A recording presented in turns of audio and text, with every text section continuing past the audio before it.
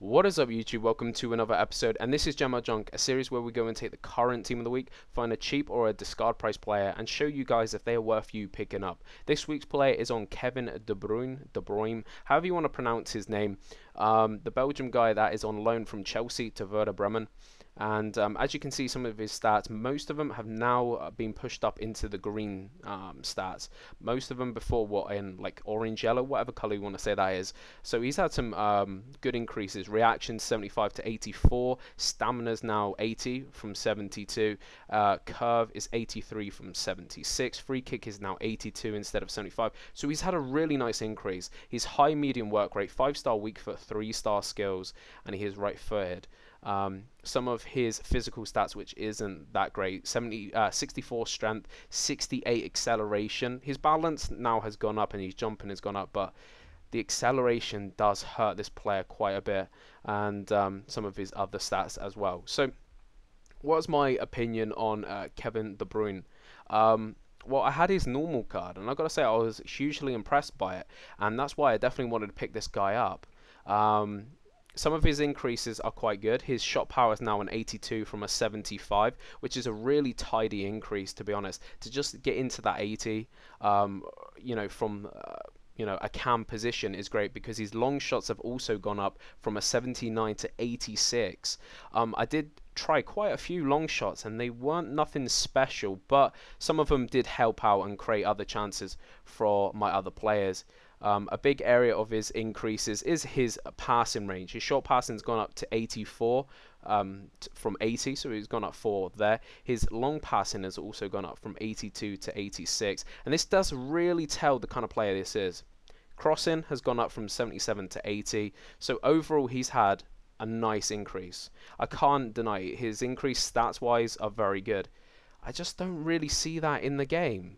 I only played a couple of games with him, and his acceleration pace is always going to let him down. That is the biggest issue from that cam position. I would have loved to seen him in a 4-2-2. I think in a 4-2-2 he could be a really good player, because he's higher up. In this, he sits really deep, and by the time he really gets up in the attack, I have to wait for him most of the time. Which isn't always ideal, but he's always there if you need him, and he can get a chance. But most of them, for me, he's either got out muscled too quickly, he hasn't got the pace to take it on, or just his touches have been pretty poor. So I've not been thoroughly impressed with him. I've got to say his passing range is beautiful, and if that's what you're going to use him for, I think he'd be perfect playmaker in the cam position. I've got to say, I loved his normal card. Loved it. I mean, I'm going to show you in a minute some of his stats. I played 3 games with Kevin De Bruyne, the Inform. Did in any of those games, and they were all different games, quite high scoring affairs.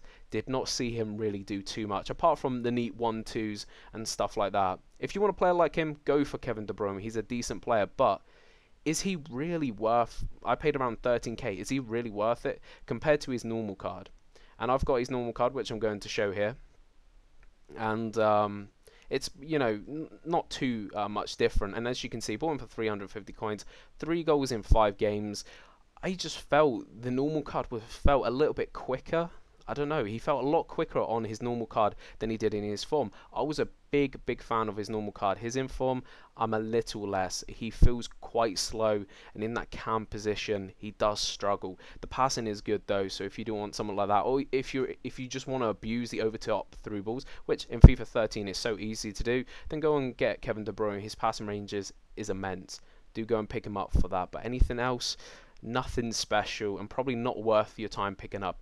And so that is the end of the episode. If you have liked the episode, please do give it a like. It does help a lot. Also as well, if you've got a inform this week who is relatively cheap, put him in the comment below. Someone you would recommend for me to try, because I might do another review by the end of this team of the week. Also as well, do follow the links in my description to Facebook, Twitter, and all that stuff. And I will see you again.